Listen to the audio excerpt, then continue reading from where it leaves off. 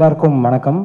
நம்முடைய ஊடகங்களிலிருந்து இருக்கக்கூடிய பத்திரிகையாளர்கள், தொலைக்காட்சி அன்பர்கள், நண்பர்கள், இசை ரசிகர்களாக தமிழ்நாட்டில் நம்ம எல்லோரும் இருக்கோம். ஸோ அதனால் இவங்களெல்லாம் இசை ரசிகர்கள்னு சொல்லணும். இன்றைக்கி இந்த கிளாஸ் ஆஃப் கிளாஸ் அப்படின்னு ஒரு ப்ரோக்ராம் பற்றி இன்றைக்கி நம்ம ப்ரெஸ் மீட் வச்சுருக்குன்னு தெரிகிறது. அது என்ன, ஒரு இசையமைப்பாளன், திரைப்பட இசையமைப்பாளன், கர்நாடக சங்கீத இசை பெருங்கலைஞர்களோடு இருக்கிறது நிச்சயமாக என்னன்னு உங்களுக்கு நிச்சயமாக ஒரு கேள்வி இருக்கும்னு நினைக்கிறேன். திரைப்பட இசைக்கும் கர்நாடக சங்கீதத்துக்கும் இருக்கக்கூடிய ஏதோ ஒரு பர்டிகுலர் உறவு, அந்த உறவு இருக்குன்னு தெரியும். ஆனால் அதை உண்மையாக நம்ம புரிஞ்சிருக்கோமான்றது எனக்கு தெரியாது.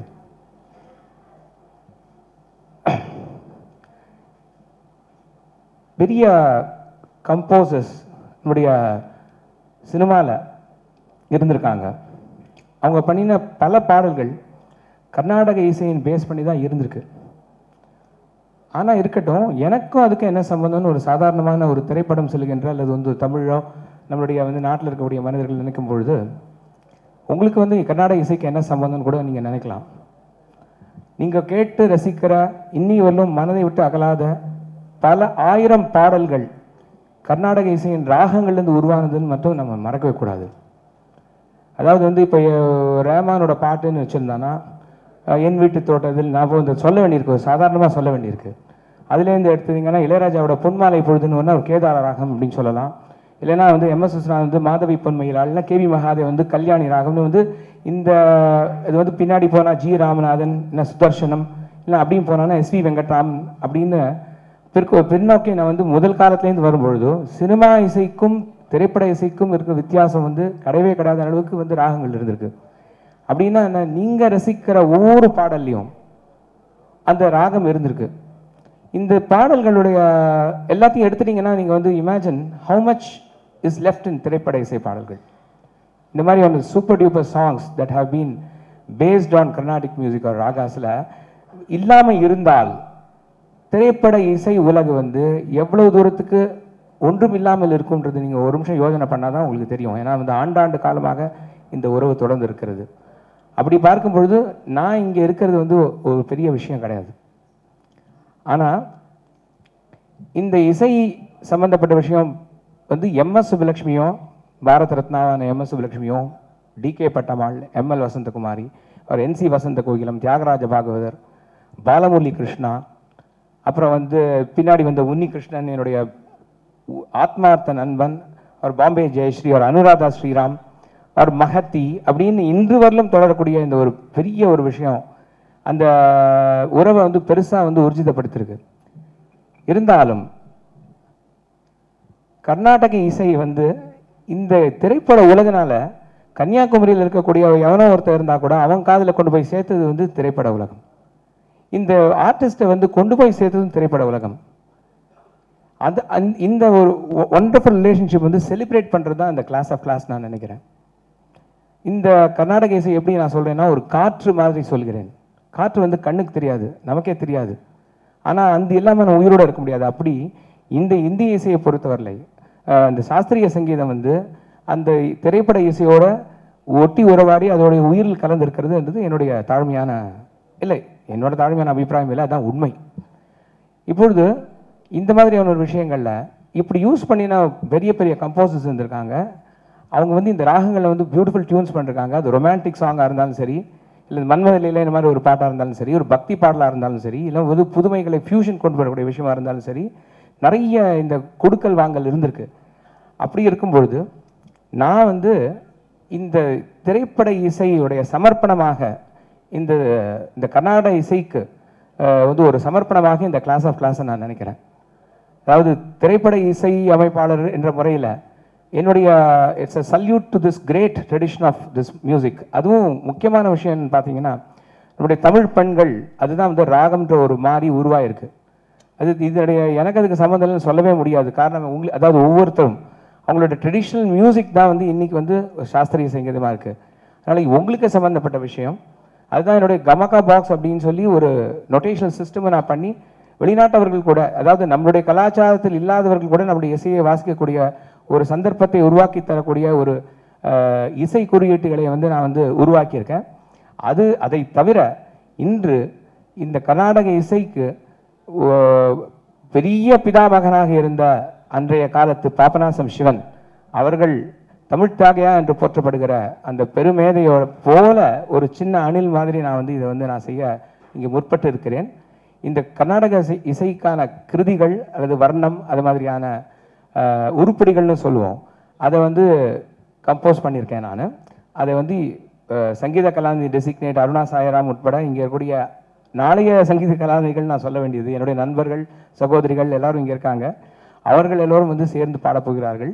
20-30 இசை கலைஞர்கள் வந்து இந்த இந்த நிகழ்ச்சியில் கலந்து கொள்கிறாங்க. என்னுடைய ப்ரொடியூசர்ஸ்ன்னு சொல்லக்கூடிய பெரும் கலைஞர்கள் யாரும் இதை செய்யவில்லை. நம்மளுடைய ஹிஸ்ட்ரியில் இது மாதிரி கிடையாது. ஒரு சென்னை ஒரு சீட் ஆஃப் கர்நாடிக் மியூசிக்னு சொன்னால் கூட ஒரு கச்சேரியில் 9 பேர் பாடுவது அப்படின்றது 11 இசைக்கலைஞர்கள், ஆனால் 9 செக்மெண்ட் ஆஃப் கச்சேரிஸ் இது வரலும் நடந்ததே கிடையாது. இது எதுக்குன்னு சொன்னான்னா நம்மளுடைய பாரம்பரியத்தை நம்ம கொண்டாட வேண்டும், அதை மறக்கக்கூடாது. சினிமாவில் இருந்தாலும் வந்து நார்மலாக என்னென்னா ஒவ்வொரு வீட்டு குழந்தையும் வந்து என்னோட குழந்தைகள் வந்து கர்நாடக சங்கீதம் கற்றுக்கணும், அது ராகம் தெரிஞ்சிருக்கா அல்லது இந்த பாட்டு வந்து என்ன ராகம்னு தெரிஞ்ச அளவுக்கு நிறைய இன்ட்ரெஸ்ட் இருக்குது. ஆனால் நம்ம வந்து அதுக்கு முற்பட மாட்டேன்றோம். அந்த ஒரு சின்ன மென்டல் பிளாக், ஒரு சைக்கலாஜிக்கல் பேரியர், அதை கிராஸ் பண்ணி வர வேணும் அப்படின்னு சொல்லக்கூடிய ஒரு பாவத்துக்காக இதை நான் பண்ணியிருக்கேன். சில பாடல்கள் வந்து என்னுடைய வெரி ஏர்லி டேஸில் பண்ணினது 1986. அதில் வந்து டாக்டர் எஸ் ராமநாதன் உன்னியோடைய குரு அவர் பெயர் வைத்த பிரதித்வனின்னு ஒரு புதுராக நான் கண்டுபிடித்திருந்தேன். அது மாதிரியான விஷயங்கள் கூட இன்னைக்கு 2018 தான் நான் வந்து பண்ணுறேன். ஏன்னா அது வந்து ஒரு எல்லாருக்கும் போய் அதாவது ஒரு சினிமாக்காக பண்ணப்பட்ட விஷயமே கிடையாது. எனக்கும் என்னுடைய தெய்வத்துக்கும் எனக்கும் இசைக்குள்ளே இருந்த ஒரு ரிலேஷன்ஷிப்பை வந்து நான் பண்ணியிருக்கேன்.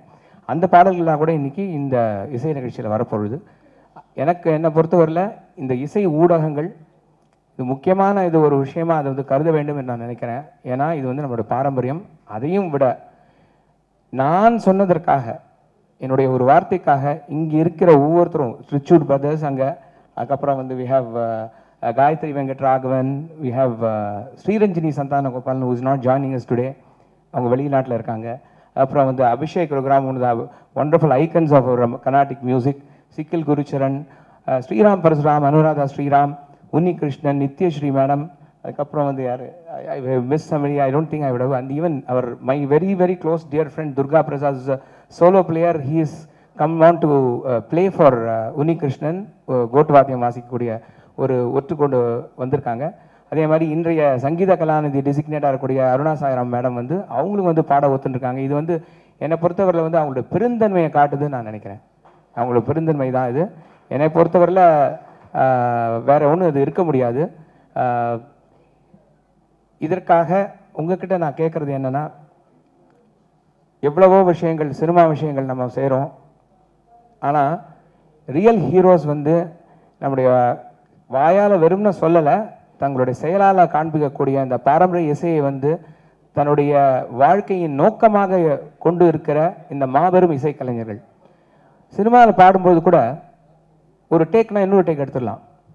ரெக்கார்டிங் ஸ்டுடியோவில் you can make mistakes, you can go head and do something. But in every கச்சேரி தீஸ் பீப்புள் பெர்ஃபார்ம் எக்ஸ்டெம்போர். அந்த ராகம் எப்படி அமையிறது, அது என்ன நடக்க போகிறதுன்னு அவங்களுக்கே தெரியாது. இது ஒரு பெரிய ஆச்சரியமான விஷயம். ட்ராமாவில் கூட சொல்லப்பட்ட ஒரு டயலாக தான் சொல்கிறாங்க, நல்லா புரிஞ்சுக்கணும். அது கத்துண்ட கர்நாடக சங்கீதத்தில் இருக்கக்கூடிய ரொம்ப ரொம்ப முக்கியமான விஷயம் வந்து கிரியேட்டிவிட்டி, அதாவது மனோதர்மம். அந்த மனோதர்மத்துக்கு வந்து தன்னை அடமானம் வைத்து இவங்க வந்து இந்த பாடல்களை வந்து பண்ணுறாங்க, கச்சேரிகளை பண்ணுறாங்க. அங்கே என்ன நடக்கிறதுன்னு அவங்களுக்கே தெரியாது, இசையரசுகளுக்கு வந்து தெரியாது மட்டும் இல்லை, அவங்களுக்கே தெரியாது. அப்படிப்பட்ட ஒரு ஆச்சரியமான இந்த creative one of the most traditional conservative music of the world's, அது ஹோல் வேர்ல்டு.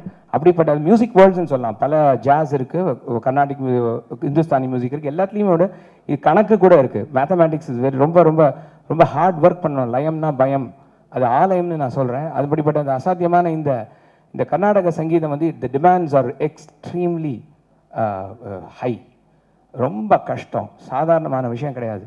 அப்படிப்பட்ட ஒரு ராகத்தில் ஒரு சின்ன சாதாரணமாக தவறு இருந்தால் கூட ஏமாற்றி ரசிகர்கள்லாம் சிரிச்சுட்டு போயிடுவாங்க. அப்படிப்பட்ட இந்த கர்நாடக சங்கீதத்தினுடைய வாழ்க்கையாக வச்சிருக்கிற இந்த இசைக்கலைஞர்களோட என்னையும் ஒரு பொருட்டாக நினைத்து இதை பாட விழைந்த ஒத்துழைத்த இந்த மாபெரும் கலைஞர்களுக்கு என்னுடைய தலையான என்னுடைய வணக்கத்தை நான் தெரிவிச்சுக்கிறேன். இதை நீங்கள் கொண்டாட வேண்டும், இதை கொண்டாட வேண்டும். இது எவரும் செய்யவில்லைன்றதுக்காக சொல்லலை. இதோடைய the spirit of which you should really understand and support us. Thank you very much. Musicians நிறைய பேர் இருக்காங்க. the gatam players and violin artists and Veena B Kannan வாசிக்க போகிறாங்க. அப்புறம் சண்டை வாசிக்க போகிறாங்க. ஒரு கச்சேரியும் ஒரு ஆன்சம்பிள் இருக்கும்போது ஃபியூஷன் கிடையாது. ஆனால் ஒரு கச்சேரியிலையும் நீங்கள் பார்க்கும்போது முழுசாக நம்முடைய பாரம்பரிய இசையின் ஒலிகளை எல்லாம் ஒரே ஒரு கச்சேரியில் நீங்கள் ஆசைப்படுற இந்த பெரிய பெரிய ஆட்கள் எல்லாம் ஒரே மேடையில் ஒரே நாளில் ஒரு 3 மணி நேரத்தில் நீங்கள் கேட்க முடியுன்றது இதோட ரொம்ப முக்கியமான விஷயம். என்னுடைய தலையாய கடமையாக அவர்களுக்கும் என்னோட பூரணமான நன்றியை நான் தெரிவித்துக் கொள்கிறேன். எல்லாத்தையும் நீங்கள் கொஞ்சம் ஷுவராக you should take it to the last person of this country. அதுதான் என்னுடைய வேண்டுகோள். என்னுடைய வேண்டுகோளை முழுசாக நீங்கள் பண்ணணுன்றது என்னுடைய ஊடகங்கள் நண்பர்களை நான் கேட்டுக்கொள்கிறேன். தேங்க்யூ. எல்லோருக்கும் வணக்கம். முதற்கண் I thank you all for your good wishes and warm wishes, supporting me and encouraging me and inspiring me on the occasion of me being chosen to be the designate Sangeeta Kalanidhi for this year.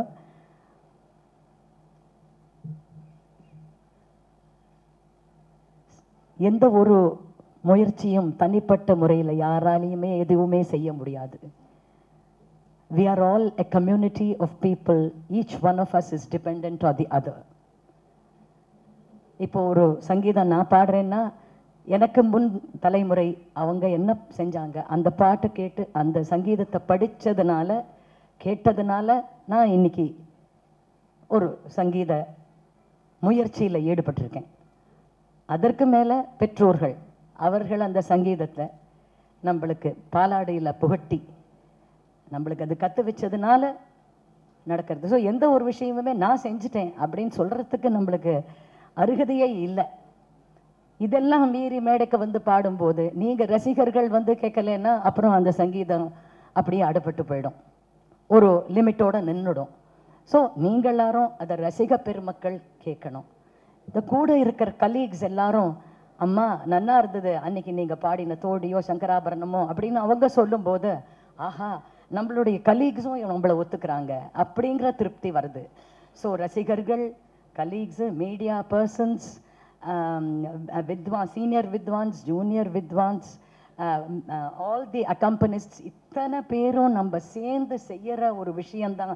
It's a community activity. Every thing is a community activity. We are all interdependent on each other and we cannot flower without the fragrance of the other person coming to us in so many different ways.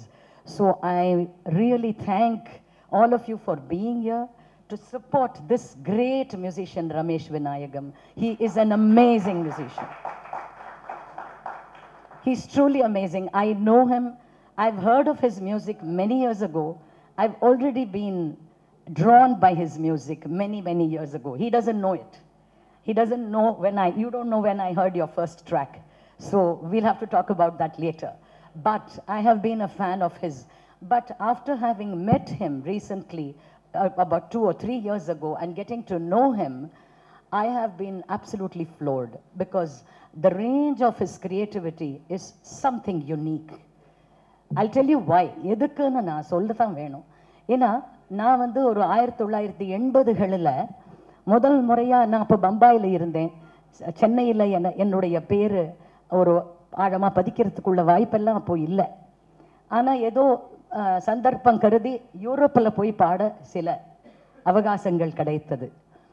அங்கே போய் பாடும்போது எனக்கு என்ன தெரிஞ்சதுன்னா, சத்தியமாக சொல்கிறேங்க, என்னை கேட்டாங்க what is this Carnatic music, what kind of music is இட்னு கேட்டாங்க.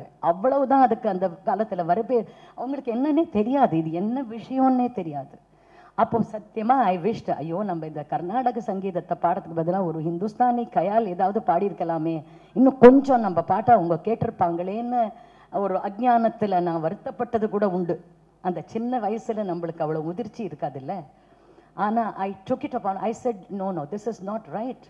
Our Carnatic music has to go places, it has to reach the world.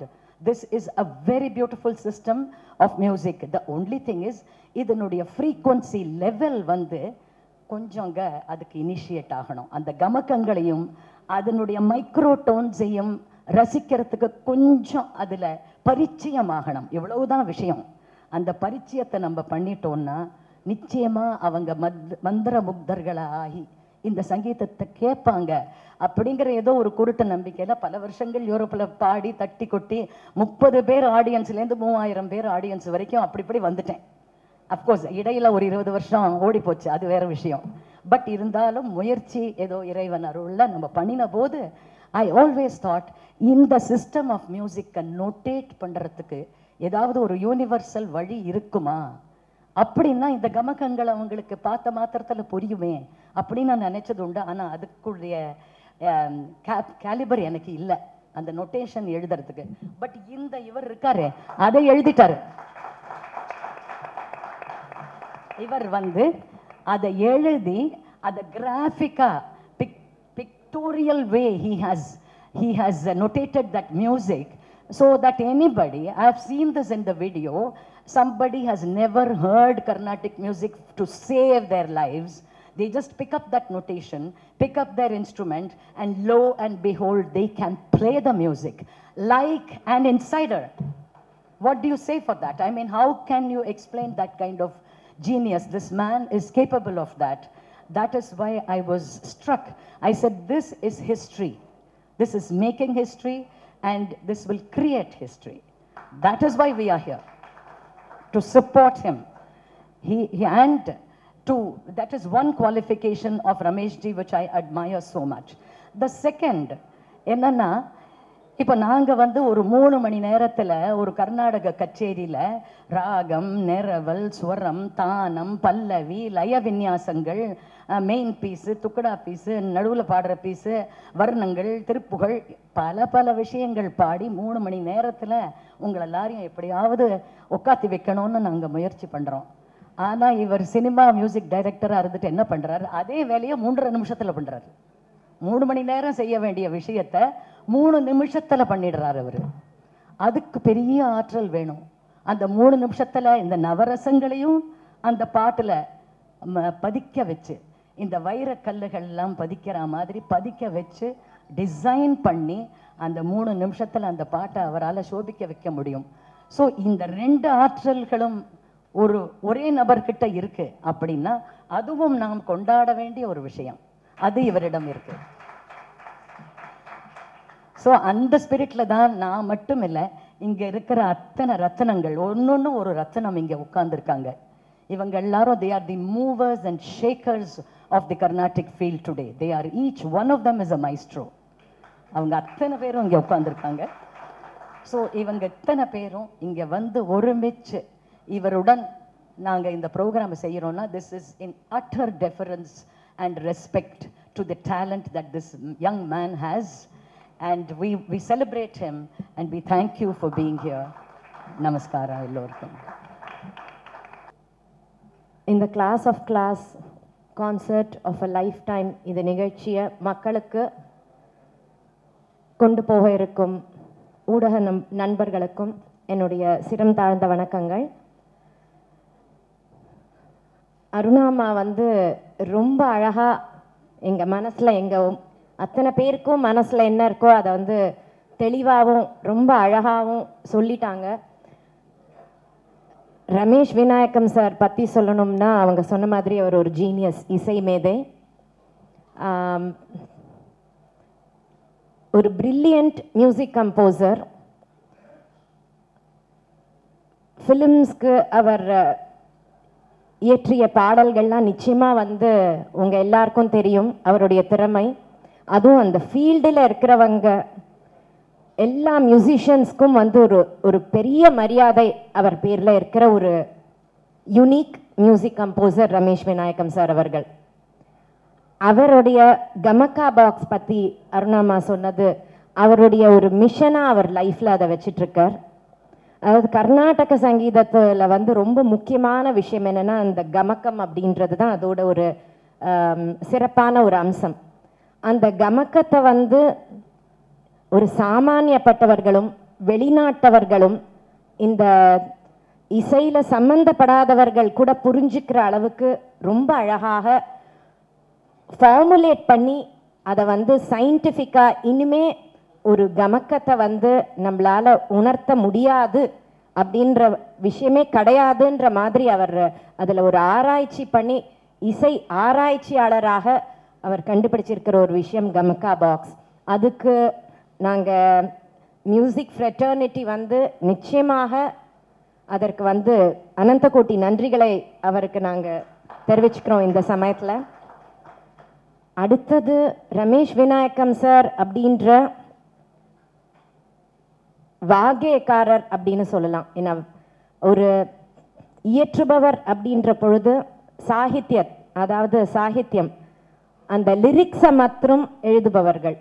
ஆனால் அந்த லிரிக்ஸும் இயற்றி அதற்குரிய அந்த மெட்டையும் அமைக்கிறவங்களை தான் நம்ம உத்தம வாகேக்காரர்கள் என்று கூறுகிறோம்.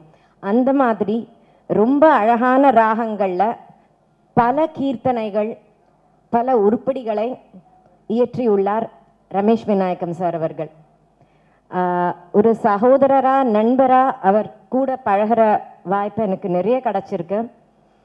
சுமார் ஒரு 10-15 வருடங்களாக அவர் பேசிக்கொண்டு இருக்கிற சமயத்தில் அருவி போல எவ்வளவோ பாடல்கள் இந்த ஒரு சந்தர்ப்பத்தில் நான் இதை இயற்றினேன், இறை அருளால் எனக்கு இது கிடச்சிது அப்படின்னு சொல்லிட்டு எவ்வளவோ அபூர்வ ராகங்களில் ப்ளஸ் ரக்தி ராகங்களில் சஹானா அந்த மாதிரி ராகங்களில் அவர் கீர்த்தனைகள் பாடி நான் கேட்டிருக்கேன். சில பாடல்கள் அவர் பாடுற சமயத்தில் நான் வந்து அழுதுருக்கேன். அவருக்கே தெரியும். அது சஹானால ஒரு ஐயப்பன் பேரில் ஒரு பாடல் அவர் பாடும் பொழுது அவ்வளோ உருக்கமாக பாடினார். அந்த மாதிரி ஒரு ஒரு extremely talented musician Ramesh Vinayagam sir. அவருடைய கீர்த்தனைகளை வந்து மட்டுமே அடங்கிய இந்த ஒரு கச்சேரி அப்படின்றது எனக்கே ரொம்ப த்ரில்லிங்காக இருக்குது. நிச்சயமாக கேட்கணும்னு ஆசையாக இருக்குது. அதுவும் இவ்வளோ கலைஞர்கள் வந்து பங்கேற்றுக்கிறது அப்படின்றது ரொம்ப ரொம்ப ஒரு சிறப்பான விஷயம். இது ரசிகர்களுக்கு வந்து ஒரு பொனான்சா அப்படின்னு தான் சொல்லணும். அதனால் நீங்கள் வந்து பத்திரிகை நண்பர்கள் இதை வந்து மக்களுக்கு கொண்டு போகணும்னு ஒரு கலைஞராக நான் கேட்டுக்கொள்கிறேன். ரமேஷ் விநாயகம் சாருக்கு என்னையும் இதில் வந்து நீங்கள் வந்து ஒரு சில பாடல்கள் பாடுறதுக்கு வாய்ப்பு கொடுத்ததற்கு இந்த நேரத்தில் நன்றிகளையும் நான் தெரிவித்து கொள்கிறேன். இது அத்தனைக்கும் மேலே உங்களுக்கு கொடுக்கறதுக்கு முன்னாடி எத்தனை பேருக்கு தெரியும்னு தெரியாது, brilliant musician, extremely talented music director, wonderful singer, இதெல்லாத்துக்கும் மேலே வந்து அவர் ஒரு ஹியூமன் பீயிங்காக நான் ரொம்ப அட்மயர் பண்ணுறேன். ரொம்ப எளிமையானவர், ரொம்ப நல்ல ஸ்வபாவம் கொண்டவர். அதனால் I think with this I close my speech. Thank you so much. அதனால் எந்த இயக்குநர்கள் யாருமே வந்து திரைப்படத்தில் வந்து ஒத்துக்காத பாடல்கள் எல்லாமே ராகங்க பேஸ்டு. அப்படிப்பட்ட இங்கே டிஎன் சேஷகோபால் வந்து ரொம்ப பிரமாதமாக நாசு மாதிரி பாடுறாருன்னு தான் அவருக்கு பேர் இருந்தது. அவரும் அவருடைய இன்ஃப்ளூயன்சஸ் சொல்லியிருக்கார். ஸோ எல்லா தரப்பட்ட மக்களுக்கும் வந்து இருக்கக்கூடிய இந்த இசை வந்து அப்படி கர்நாடக இசைன்றது வந்து ஊடகங்கள் சொல்ல வேண்டும். அது என்னுடைய ரொம்ப ரொம்ப முக்கியமான விஷயமா நான் நினைக்கிறேன். That's what I want to thank you. I request Sri Unnikrishnan. மைக்கில் ஹெட்ஃபோன் வச்சு பாடினது ரமேஷுக்கு தான்.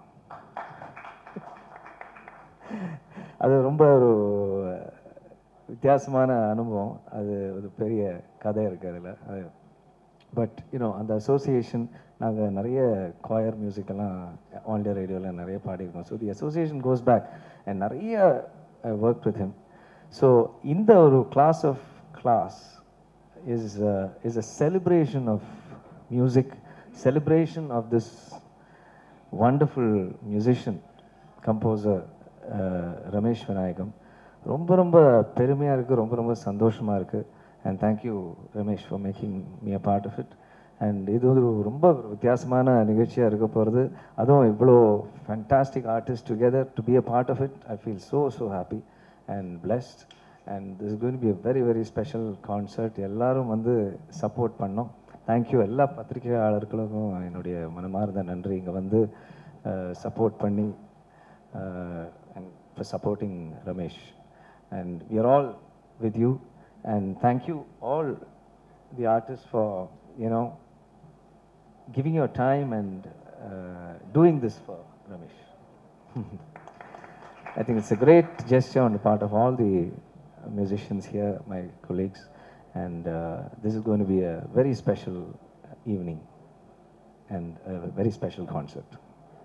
God bless you. எல்லாருக்கும் வணக்கம்.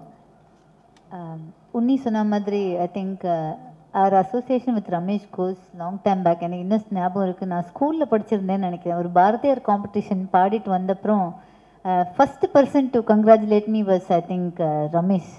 வந்து ரொம்ப நல்லா இருந்தது. அதுக்குள்ளே எங்கள் அப்பாவுக்கு டென்ஷன், யார் ஏதோ பையன்லாம் வந்து கை கொடுக்குறான் அப்படின்னு. அப்படி அதனால் so it goes long ago. And his sister also was my senior இன் மெட்ராஸ் யூனிவர்சிட்டியில் மியூசிக் பண்ணிட்டு இருந்தேன். அப்போது காமினி அவள் ஹோல் ஃபேமிலியே வந்து ரொம்ப மியூசிக்கல் குடும்பம். பாட்டு ரொம்ப பைத்தியம். அவள் அப்பாவுக்கு வந்து அவ்வளோ ஈடுபாடு. I think somebody should say. ஏன்னா இந்த ஐ திங்க் அப்பாவோட காம்போசிஷன்ஸும் இருக்கா அதில் இருக்குது. யா, அப்பா தான் வந்து அவருக்கு குரு. அண்ட் இந்த இன்ஃபேக்ட் இந்த கிளாஸ் வந்து பிறக்கிறதுக்கு காரணமே வந்து ரமேஷ் வந்து not just one dimensional musician கிடையாது, சினிமாவுக்கு மாத்திரம் இசை அமைப்பவர்னு கிடையாது. அந்த கர்நாடக இசை அடிப்படையிலேருந்து வந்ததுனால எதை வேணாலும், நாட் ஜஸ்ட் தட். அண்ட் பியானோவில் வந்து such a master. He is master the piano playing and தியரியெல்லாம் நீங்கள் பார்த்தீங்கன்னா தானாக சுயம் படித்து நிறைய பேருக்கு அதை வந்து சொல்லி கொடுத்துருக்காரு. ஸோ அந்த மாதிரி ஒரு multi dimensional artist. Classical musician compositions அவங்க அப்பாலேருந்து அவர் வரைக்கும் நிறைய போட்டிருக்காங்க. ஆனால் அதை வந்து வெளிப்படுத்துறதுக்கு சினிமாவில் யூஸ் பண்ண முடியாது. பட் அதை வெளிப்படுத்தணும் அப்படிங்கிற ஒரு எப்போவுமே இருக்கும், ஒரு நல்ல ப்ராடக்ட் ஆஃப் க்ரியேட்டிவிட்டி. எல்லாரும் அதை அனுபவிக்கணுமே அப்படின்னு நமக்கு தோணும். Anything that is good, only if you share it you feel happy. அந்த ஒரு ப்ராசஸில் தான் வந்து இந்த ஏன் நம்ம காம்போசிஷன்ஸை எல்லாம் கொடுக்கக்கூடாது அப்படின்னு. I think he's coming a full cycle. நீங்கள் அந்த காலத்தில் பார்த்தீங்கன்னா ஒரு ஃபிலிம் மியூசிக் அப்படின்னு ஆரம்பித்த காலகட்டத்தில் நம்மளுக்கெல்லாம் ட்ராமா போட்டு ட்ராமாவில் பாட்டு போடுறது, அதுக்கு இசையமைத்தவர்கள் எல்லாம் கிளாசிக்கல் மியூசிஷியன்ஸ். பாபநாசம் சிவன்லாம் நிறைய அமைச்சிருக்காரு. தண்டபாணி தேசிகருடைய வருகலாமோக்கு ஈடே கிடையாது, அவ்வளோ அழகு. அதனால கிளாசிக்கல் இல்லாமல் எல்லாமே சோர்ஸ் ஒன்று தான். அந்த வந்து பிரிஞ்சு போகிறது அது அங்கங்கே இருந்தால் நல்லது. யாரும் இருக்கும் இடத்தில் இருந்து விட்டால் எல்லாம் சௌக்கியமேனு கண்ணதாசன் எழுதின மாதிரி அதுக்கு உரிய ஸ்பேஸ் அங்கங்கே இருக்குது. யாரும் இது இல்லைன்னு சொல்லலை, அது இருக்குன்னு சொல்லலை. அதெல்லாம் இருந்துக்கிட்டே தான் இருக்கும். கடவுள் படைச்சது அவரு காப்பாற்ற தெரியாதா? So every thing is protected by him. எப்படி இருந்தாலும் எல்லாம் நன்மைக்கே தான். அந்த விதத்தில் கிளாசிக்கல் மியூசிக்கில் இருந்தவங்க தான் சினிமாவில் இசை அமைச்சு அதுக்கப்புறம் நீங்கள் கேவி மகாதேவன் மாமாலாம் பார்த்தீங்கன்னா எவ்வளோ ராகங்கள், தட்சிணாமூர்த்தி சாமியெல்லாம் பார்த்தீங்கன்னா பயகடா என்ன சஹானா என்ன தொடாத ராகங்கள் கிடையாது. அது காலகட்டத்தில் பாப்புலர் கல்ச்சர்னு வரும்போது ஆல் பாப்புலர் எலிமெண்ட்ஸ் உள்ளே புகுந்து ஒரு பெரிய ஒரு மசாலா ப்ராடக்ட் ஆனதுனால மாறி போயிடுது. மாறி போகிறது அது மாற்றம் ஒன்று தான் மாறாதது. நம்ம சூப்பர் ஸ்டார் டைலாக் அது இந்த டைலாக் இஸ் ட்ரூ. அதனால் இது ஒரு ஹோல் சைக்கிள். இப்போ ஃபிலிமில் இருக்கிறவங்க கிளாசிக்கல் மியூசிக்கை வந்து நம்மளும் திருப்பி அதுலேயும் நம்ம இருக்கலாமே அப்படின்னு ஆஸ் அ கிளாசிக்கல் மியூசிக் கம்போசராகவும் வெளிவருதுன்றது ஒரு nice completing that full cycle of musicians. அதில் இவ்வளோ பேர் வந்து இவ்வளோ அக்கம்ப்ளிஷ்டு மியூசிஷியன்ஸ் அதில் பங்கேற்கிறது வந்து ஒரு அருமையான அனுபவம். எங்கள் எல்லாருக்குமே it's a thrilling experience. Because ஒரே ரூஃபுக்கு அடியில் இத்தனை பேர் வந்து ஒரு 3 hour கான்சர்ட்டில் 10 பேரா 11 பேரா அப்படின்றது ஒரு thrilling concept. So many musicians contributing towards this. So இந்த ஜேர்னிக்காக ரொம்ப நன்றி Ramesh for having come up with this. And அதான் சச் அ பிரில்லியன்ட் மியூசிஷியன். அந்த பல பரிமாணங்களுக்கும் அவருக்கு நல்ல சப்போர்ட் இருந்தால் it will be wonderful. Thank you so much. இதில் வந்து என்னோட நண்பர்கள் எல்லாருக்குமே அப்படி இருந்திருக்கும்னு நினைக்கிறேன். நல்லா பாடினாக்க உடனே சினிமாவில் நீ பாடணும் அப்படின்னு நம்மளோட நண்பர்களுக்கு ஆசை ஜாஸ்தியாக இருக்கும். ஸோ அப்போ வந்து ஹிட்டாக இருந்த பாடல் இவருடைய பாடல். இது ஆக்சுவலாக என்ன சொன்னேன்னு சொல்லிடுறேன். சினிமாவில் நடிக்கலாம் இல்லையா, you can act.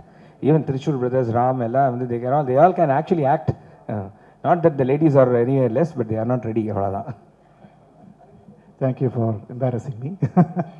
But anyway அந்த சினிமாவில் பாடலாம் அப்படின்னு ஃப்ரெண்ட்ஸ்லாம் சொன்னபோது அப்போ இருந்த ஹிட் பாடல் வந்து இவர் கம்போஸ் பண்ண அந்த ரொம்ப அழகான மெலடி சாங்ஸ், விழிகளில் அருகினில் வானம், அப்புறம் அந்த என்ன இதுங்கிற வண்டர்ஃபுல் சாங் ஒரு Naladamayanthi.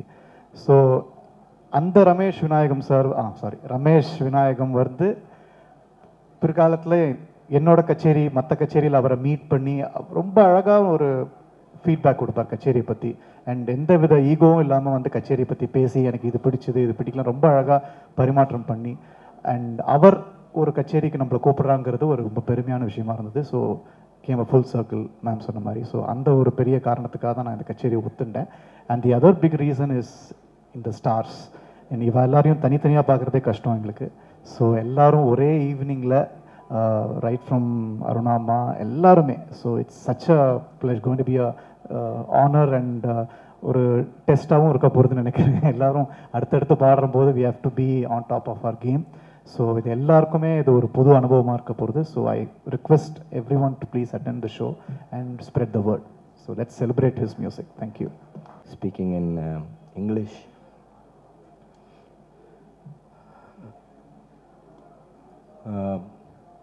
In this gathering, I might be too small to say anything.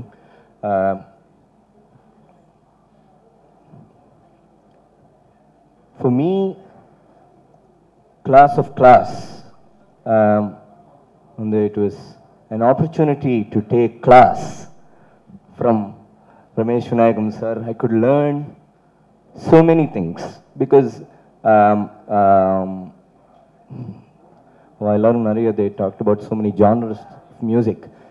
And for me, it's everything is music. Any sound, anything that is good to the ear is music. So that way, music, so many different things I could learn from Ramesh Vinayakam sir through this program. And for all the support, encouragement, kindness that he has shown me, I would just like to say one line and finish it. With his compositions, with his music, he has already made this the concert of our lifetimes. So my prayer is, I'm sure if we can show the same passion, dedication and commitment towards this program, we hope we can make this concert the concert of his lifetime. Thank you.